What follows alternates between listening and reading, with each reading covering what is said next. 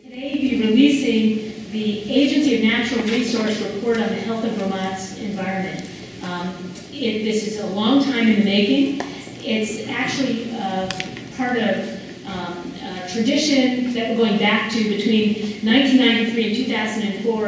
ANR produced a yearly State of the Environment report and then left off doing it. And in light of the incredible year we've experienced and the incredible stresses we've seen on our natural environment, we decided to reinstitute this tradition. Going into the future, we're probably not going to be producing a fancy report like this every year. We're going to have the report online and update the indicators, though, year to year, so we could track progress over time. In the leadership team, we've been thinking that maybe a report of this magnitude once every 5 years, because year to year there's obviously not the degree of change that would warrant a full report.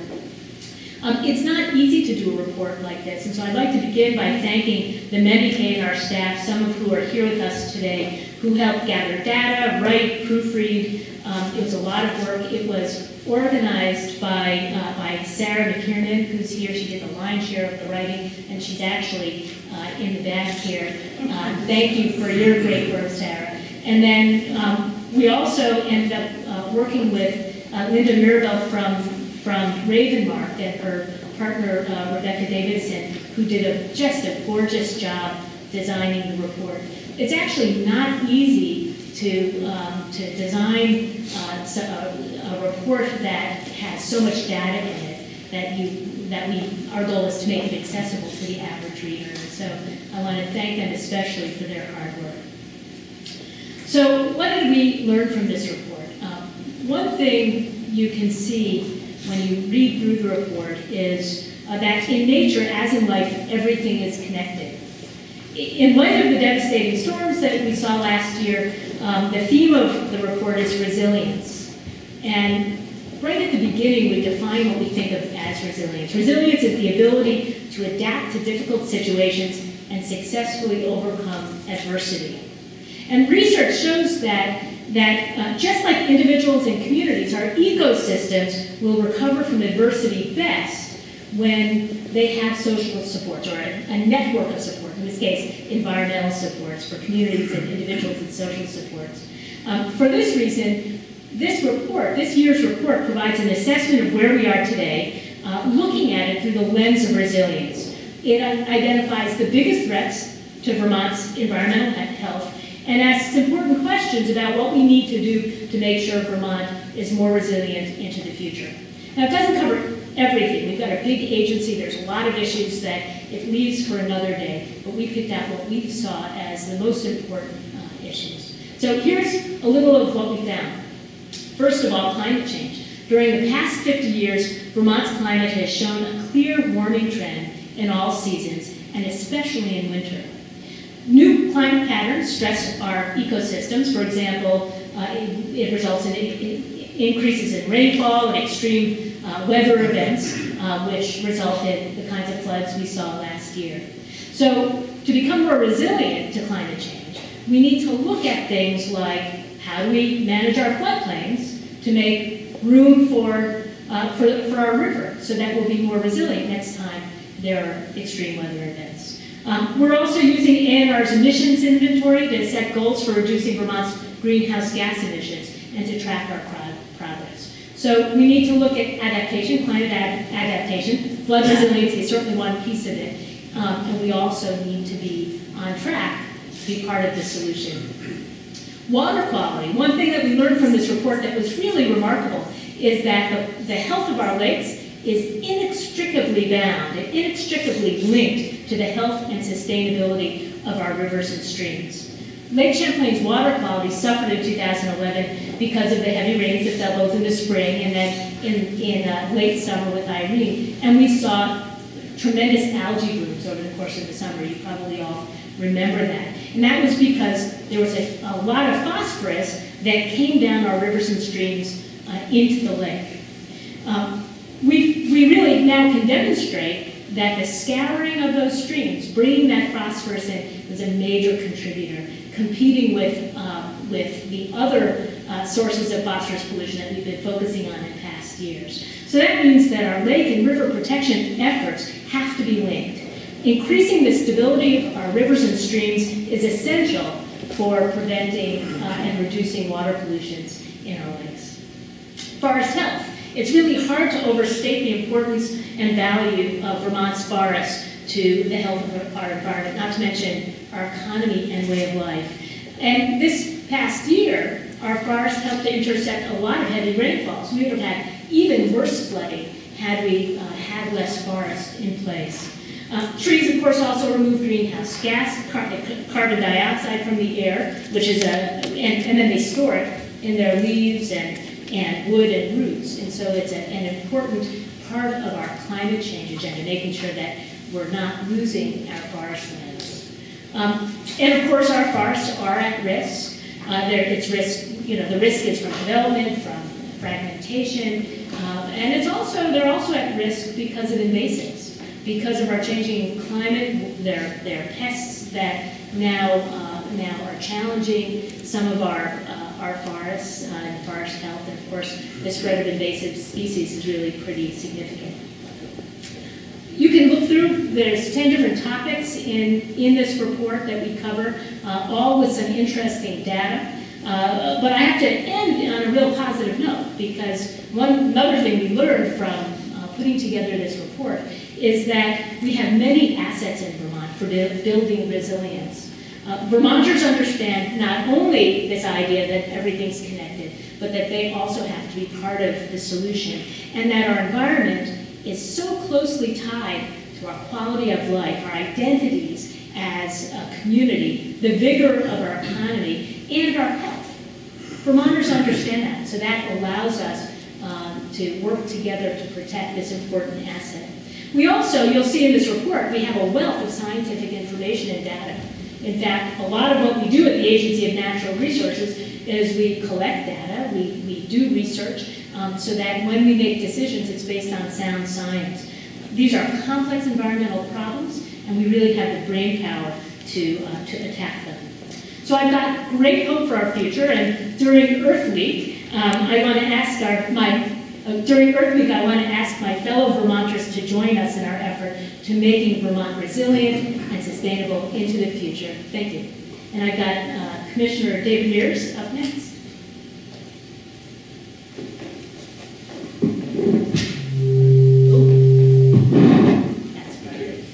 Thank you, Secretary Markowitz. I think the point that I want to flesh out a little bit more is the linkage between the environment and the economy, our shared prosperity in Vermont. One of the things that has been a joy to me in coming to Vermont is being able to work with the community folks who get it, that they get not only is there no tension between environmental quality and economic prosperity, but the two things are so inextricably linked in this state. And this report reflects some of the ways in which that is true. One of the things we've learned as we've looked at this issue of flood resilience is the fact that the iconic Vermont landscape, this beautiful landscape we have of working and wild forests, of farms, of fields and meadows, of rivers, all punctuated by compact communities and small downtowns, is actually critical to reducing future flood damage. And the more that we work to build and reinforce that landscape in the state, the more we will be also contributing to future reductions in the cost of flood damage in the future. Similarly, as we do a better job of reducing and removing waste out of the waste stream and using more recycling, composting more of our waste, we're saving energy, we are reducing the impacts, the aesthetic blight on our landscapes caused by landfills. We are contributing to the economic well-being of this state. There's issue after issue as you go through the science and the information in this report that tells that same story repeatedly. So with that, I'll turn it over to Commissioner Patrick Berry. Thank you. In the same way that this report is truly a product of all three departments within the agency, a lot of hard work by folks that were here and even some that weren't. The issues of resiliency that were previously mentioned by Secretary and Commissioner Mears you can't separate them from the work of those three departments, whether it is river corridor management, wildlife habitat, forest resources. They are all intertwined. And one thing that we're going to continue to focus on is, as we look at the status of our environment right now, and as we plan for the future, is how to ensure our ability to be adaptive and resilient in the future. And our efforts to look at forest resources, wildlife habitat together, to protect important travel corridors, to maintain genetic diversity, to protect large unfragmented areas of habitat, to focus our efforts on changing species assemblage, change to our forest, to make sure that we're well equipped in the future to protect these resources is something that's integral throughout the report and something that's integral to the work that we continue to do. So I would just conclude by saying that I think you'll find that the report shows that interconnectedness, takes a snapshot of time, and if you take a close look at the work that we're doing on resiliency and adaptation, specifically with regard to climate change, we're planning well into the future as well. Thanks. If you have any questions, we're happy to take some questions. So the last major report like this was 2004? That's right. And what trends have you identified over that period from then to now? I guess that's 8 years. What's getting better about Vermont's environment over that time, and what's getting worse? Well, this report actually doesn't do sort of a long-term comparison in that way. Like what we did is we didn't take the 2004 and then whatever was in that last 2004 report, see where it went. But that being said, we do see trends. Across Vermont, we continue to have development. That's not surprising. And we continue to fragment our forests, right? We divide up big parcels, and that's actually happening at a fairly alarming rate. And for those of us who care about wildlife connectivity, habitat connectivity, and that's something of concern that we're watching. In the air arena, we see continued and increasing problems from mercury pollution, mostly coming from Midwest coal plants. At the same time, there's some hopeful information about the pollutants that cause acid rain. Now, that being said, the lakes in our high elevation areas aren't recovering yet from the acid rain they've experienced over the decades. But we do see that some of the national controls that were meant to minimize some of those pollutants are having an effect. There's one area, a wildlife area, where they test for visibility, and we've seen really marked improvements. Solid waste. We've got this bill that we're hoping is going to pass the Senate that's going to put in place mandatory recycling. One of the things that we saw really stagnate over this time was our rates of recycling.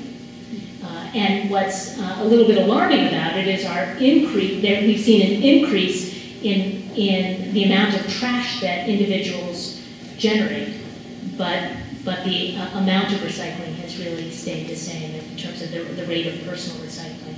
So that actually supports the move of the legislature to put in a bill that creates equal opportunity, essentially, for recycling as in trash disposal. So there are some examples. If you look through the report you'll be able to find some others as well. One important trend, just that relates to the solid waste piece, is there was some, as you know, last year there was a new electronic waste program put into place, and we saw some fairly dramatic increases in the levels of electronic waste recycling. It demonstrated to us that when you make recycling convenient and easy for people, they will do it. In Vermont, people are very willing to recycle things like electronic waste, which would otherwise be causing serious problems in our landfills. So that was a hopeful trend, and I think marks something that we're going to take some lessons from as we develop future solid waste policy. Other questions? One of the big environmental initiatives over that same period of time, since the last report really, has been the effort to clean up Lake Champlain. How's that coming? Well, one thing you have to remember when we think about cleaning up Lake Champlain is that the problem, the phosphorus problem in Lake Champlain, is a generational problem. It took generations to create that problem. It's going to take time to address that problem. We have seen improvements, not as much as we'd like, and of course, after Irene and the Lake Champlain record flooding of last year, we had the highest phosphorus loads ever, and that's a problem. The hopeful information, though, that you see in this report is a study was done, supported by the International Joint Commission, that took a look at one area of the watershed, one watershed that ends up in Lake Champlain, and was able to identify places that provided a disproportionate amount of the phosphorus pollution. So it allowed us to identify critical source areas that if we focused our resources on these spots, we'll make a magnified impact in addressing the problem. So we've gotten a lot of tools. We've been developing tools. Over the past 8 years, there's been a significant investment thanks to our Senator Leahy, bringing money in to the Lake Champlain Basin program. So with that money, we've been doing a lot of research so that we can better target our efforts to clean up the lake. It's a complex problem, and as I said earlier, in this report, we also discovered the role that proper stream and river management plays in reducing phosphorus loading in the lake.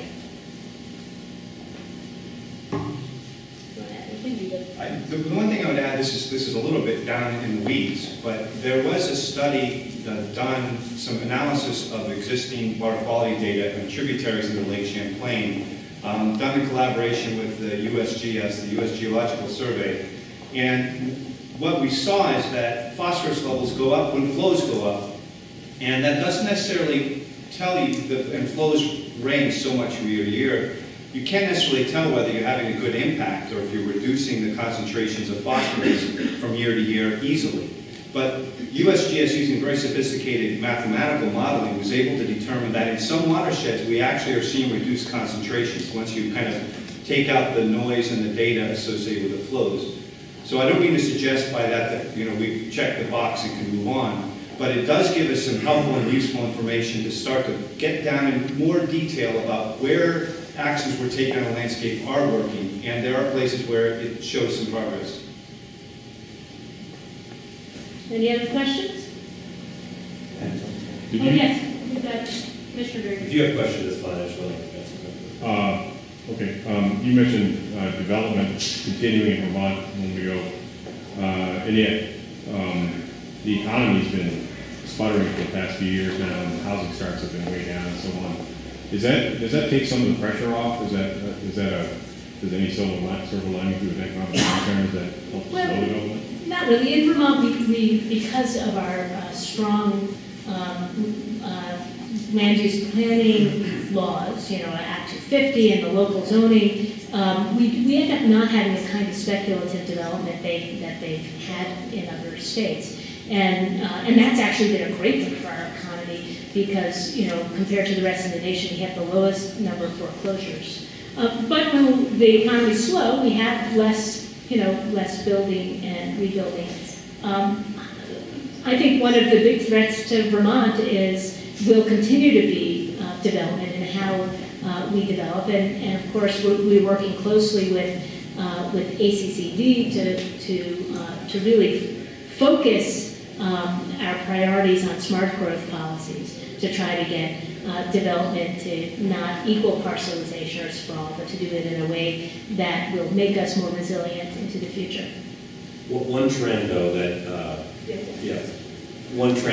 which may not have anything to do with whether or not the economy is up or down, is that if you look at our historic village settlement patterns where there are smaller lots and houses, over time, there is a trend where more land is fragmented and taken up by an individual development unit.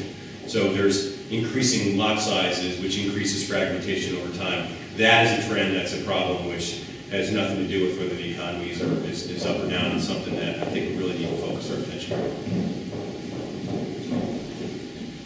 Anything else? Great. I think Patrick has one closing thing, which you may have already said anyway, but I think as we launch this report, as we celebrate Earth Day and Earth Week, it's also the 75th anniversary of the Wildlife and Sportfish Restoration Act, which is pumped $12 billion into wildlife, fish and wildlife conservation. And I know the Secretary feels very strongly about that. We want to encourage folks to get out and enjoy the resources. We're third in the nation in wildlife-based recreational activities. Vermonters know quality of life when they see it, and that's why they live here. And when Vermonters are connected to the resource, they feel more passionate about conserving them. And whether it's enjoying one of the state parks or a hike and wildlife management area, enjoying the return of some of the migratory birds, it's trout season open, walleye season is opening soon, spring turkey hunting season is opening soon. Get out there and enjoy what this report is really addressing. So just in closing, I want to say that one thing, the reason why this report is so important is one of the things that we all know at the Agency of Natural Resources is that we cannot accomplish our mission alone, our mission to protect, preserve, enhance Vermont's environment for this and future generations. We're only going to accomplish that goal if we engage all Vermonters, and we can only do that if we give folks good information to work with. And so this Earth Day, we're hoping that our report will become a catalyst for action across the state. So thank you very much, and thank you to the staff at ANR and to Linda and Sarah for all your great work.